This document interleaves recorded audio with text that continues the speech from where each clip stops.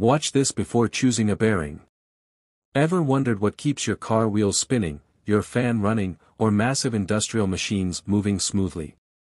It's all thanks to bearings, the unsung heroes of engineering.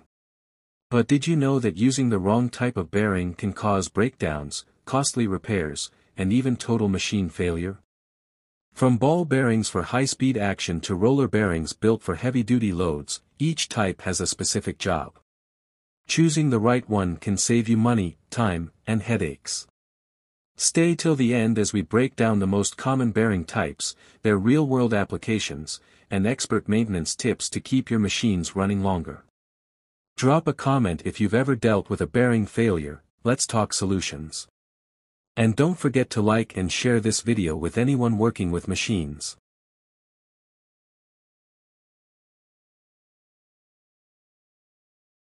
A ball bearing works by reducing friction between moving parts, allowing smooth rotation. It consists of key components: an inner ring, an outer ring, balls, a cage to separate the balls, and sometimes seals or shields to keep out debris. The balls roll between the rings, minimizing contact and friction. Ball bearings are used because they increase efficiency, reduce wear, and support loads in machinery. Proper maintenance, such as regular cleaning and lubrication, ensures durability and prevents failures, enhancing performance and longevity.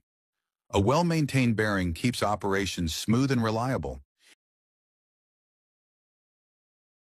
Roller bearings play a vital role in machinery by reducing friction and supporting radial and axial loads, enabling smooth and efficient movement.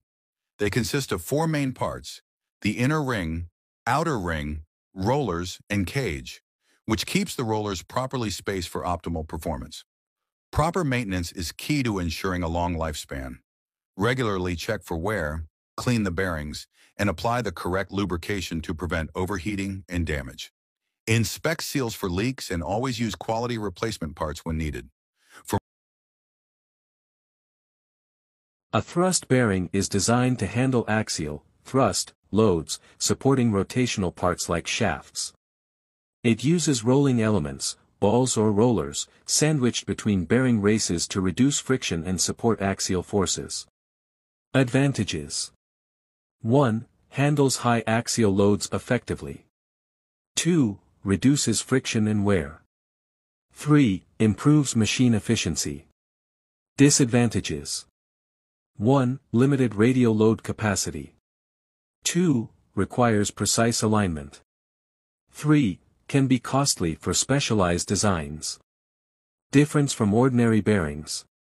Ordinary bearings primarily handle radial loads, while thrust bearings specialize in supporting axial loads.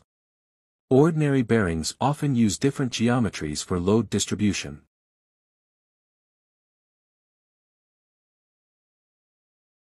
Ever wondered how machines handle extreme loads with minimal friction? Meet the needle bearing, a small but mighty game-changer in engineering.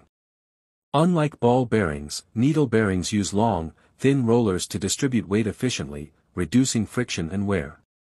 They shine in tight spaces where traditional bearings won't fit, think transmissions, automotive components, and high-speed machinery. When you need precision, durability, and efficiency, needle bearings deliver. If you found this useful, like, share, and subscribe for more powerful insights.